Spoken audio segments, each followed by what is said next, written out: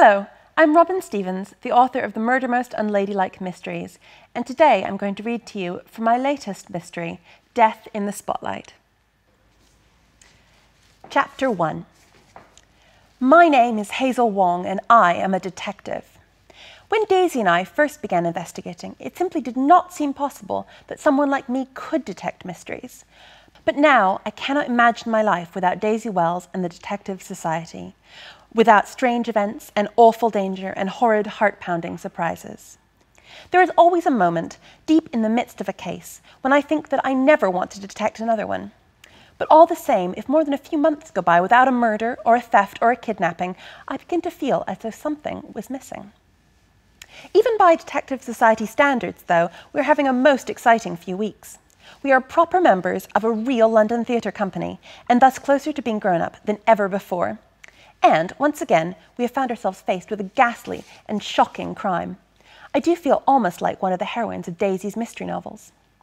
Of course, a book heroine would not have a spot on her nose. She would not be so fond of cakes. I don't much mind about this difference. In my opinion, many book heroines do not eat nearly enough, and she would have no trouble remembering her lines in a play.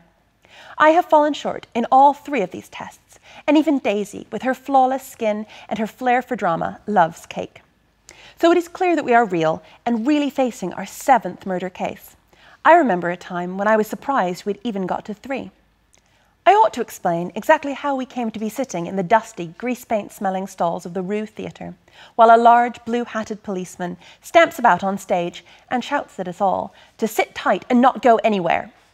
Of course, the policeman is here today, and so are we, because of the corpse, which is not a pleasant thing to have to write. Dead bodies are always awful. They are my least favourite part of what Daisy and I do. Daisy is sometimes impatient with me when I say this, but all the same, I'm glad they do upset me. I do not think I would be as good a detective if I stopped caring about the victims. Murder matters, and bothering about it helps us solve each case.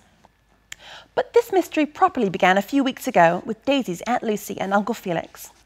They are the reason why we are at the Rue, and it is funny to think that we were sent here to keep us out of detective trouble.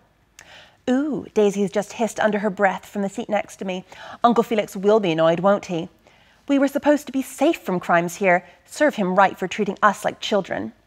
So she is thinking along the same lines as I am, as usual. While we wait for the policeman to stop marching about and decide what to do next, I will explain all the steps leading up to the moment when the Detective Society came upon their 7th murder mystery.